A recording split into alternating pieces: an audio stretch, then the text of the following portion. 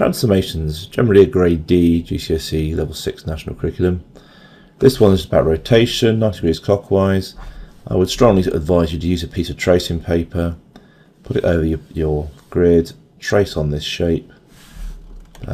If you find it very tricky, then put a little arrow going up to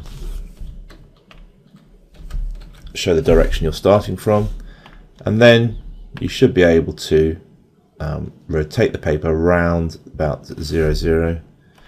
Let's hope if I put a cross here it will stay there.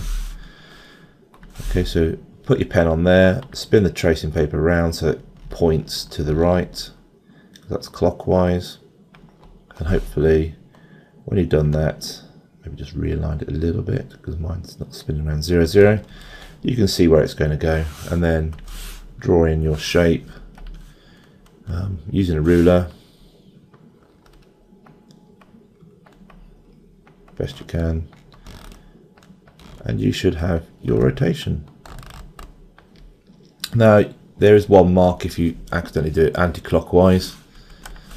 Let's just take that out of the way. So that's what it should look like after you've finished.